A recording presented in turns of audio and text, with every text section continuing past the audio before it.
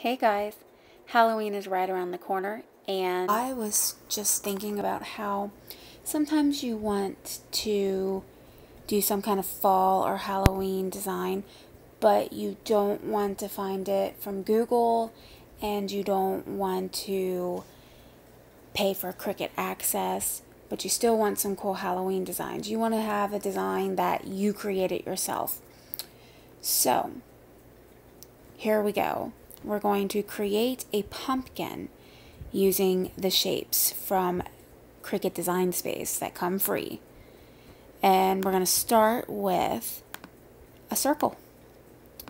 I'm going to unlock it so I can make it the size I want, and I'm going with this kind of oval shape.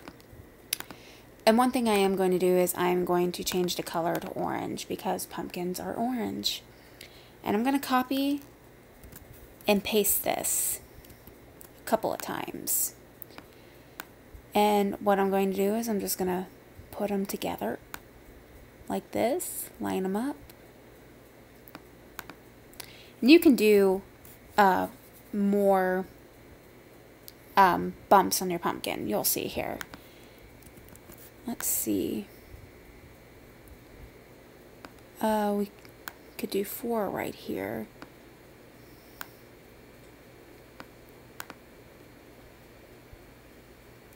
So let me weld this together down here. And there is part of your pumpkin. Now the next thing I'm going to do is I'm going to make the stem. And what I'm going to do is I'm going to use the Arial rounded font, and I am going to use a parentheses. Okay, I'm going to send this to back, and I'm also going to change the color to brown. And I'm going to unlock it so I can size it down, and I'm going to drag it over here. Now personally, I think that the pumpkin looks a little bit better with 3 bumps, so let me Control C, because I think I still have one on my clipboard. Maybe not. Okay, let's just grab another shape here. Make it a little bit smaller. Control C. Copy and paste it 3 times.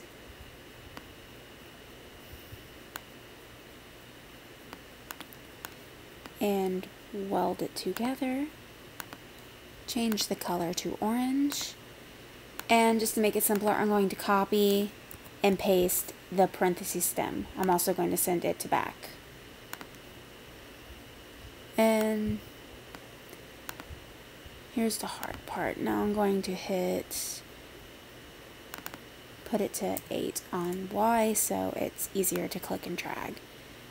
There you go. So there's a pumpkin.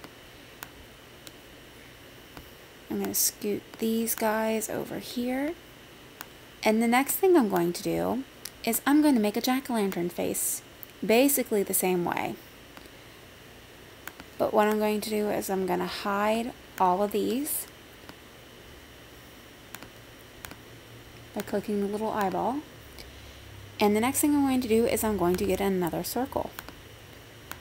And I'm going to unlock it, make it an oval shape, and I'm going to do it again. Now you can copy and paste here, but I actually think it looks a little bit cooler just freehanding, so it's not exactly the same, but maybe close. Now I'm going to take another circle. Well, actually I'm going to weld these together. I forgot that. By hitting weld. Now I'm going to take another circle, size it down.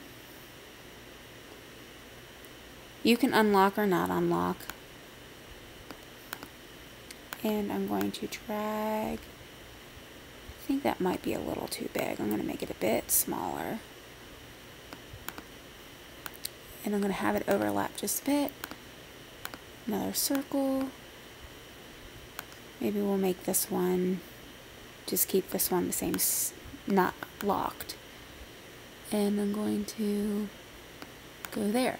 Now I'm going to highlight these little circles and I'm going to weld them. I'm going to click and drag so everything is highlighted, and I am going to slice. So when you slice, it slices out. See how they look like little eyes now? And I'm going to get rid of all the excess, and now all I have are the two circles with the smaller circle sliced out. Now I'm going to go and pick a triangle,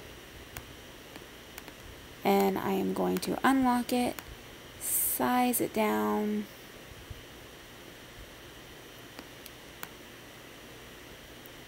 and I'm just going to set that there. And now finally we're going to take yet another circle.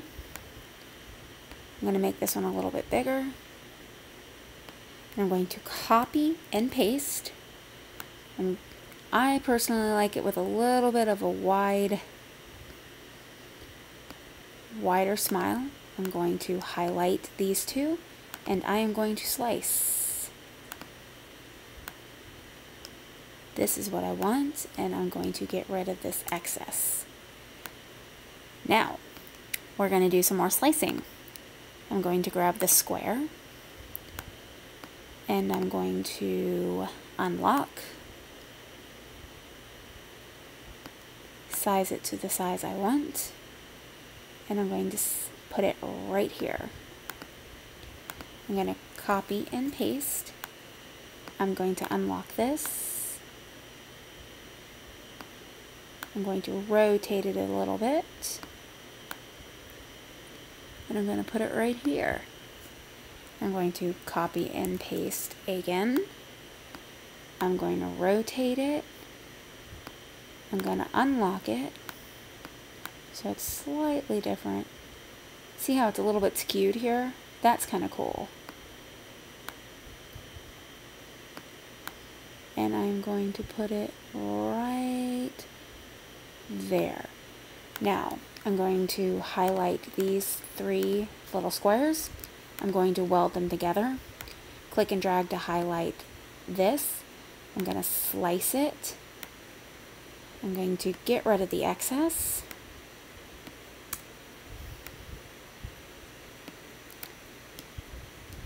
Click and drag. Now I'm going to unlock this grin, and I'm going to make it wide. I'm going to highlight all of this and weld it together. I'm going to change the color to black, and I'm going to unhide my pumpkins. Oops, wrong. And there we go.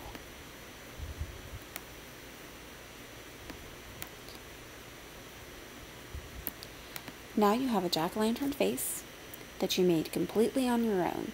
You don't have to worry about a copyright because you saved an image from Google, and you don't have to worry about paying for access to get a jack-o'-lantern. You made it completely on your own, and this is completely customizable. You can do whatever you want. You can use triangles for the eyes, and you can do, say, like this. I'm going to copy, paste, weld together, and here we can grab another circle, make it smaller, copy, paste,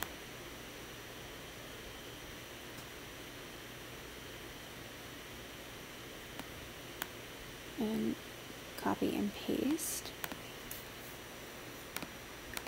I feel like those are a little bit too big, so make them a bit smaller.